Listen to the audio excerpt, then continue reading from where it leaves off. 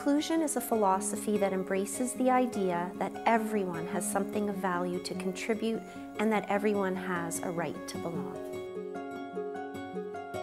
The program that we started for community living about 6 years ago was an idea I had that maybe people would like to learn about how to golf. Some time ago, Andrea approached me about her thoughts in regards to a dance troupe where anybody with any ability could join up and just enjoy the movement of dance and the joy that it brings. We definitely look forward to Friday mornings. On Friday mornings when he comes in, you pretty much run the place, don't you? Yeah. He definitely livens up the fire hall. In the past, there were segregated workshops, segregated day programs, grouping vulnerable people together because the only thing they have in common is the label of disability is not the right thing to do. My first criteria was have fun, meet new friends, which we've done both of those. We laugh all the time. We pick them up at their houses and bring them here and then take them home. We have a chance to dialogue and joke and laugh and have fun with the group.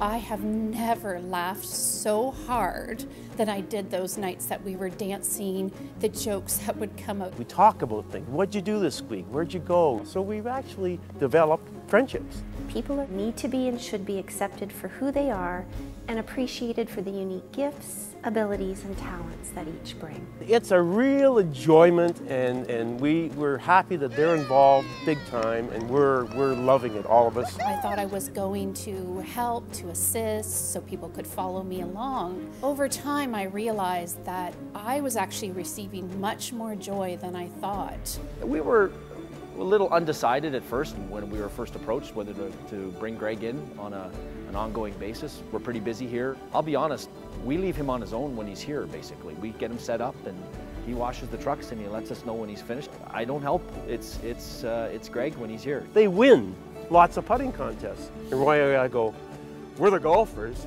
we should be winning, but we're not. It's not people with disabilities who need to change. We need to change how we think about disability. When we begin to think differently, we begin to talk differently, which will lead to our acting differently. In 2015, we had Greg with us for the first time on our food drive. He was like the mayor, sitting in the side of the passenger side, waving out the window, saying hi to everybody.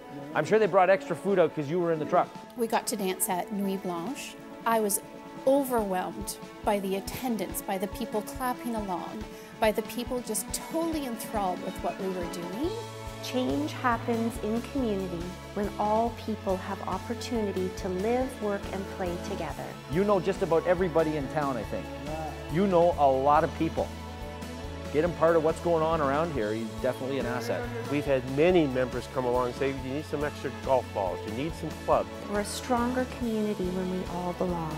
It's the best thing I've ever done in my life. We're all the same inside. We all benefit from inclusion.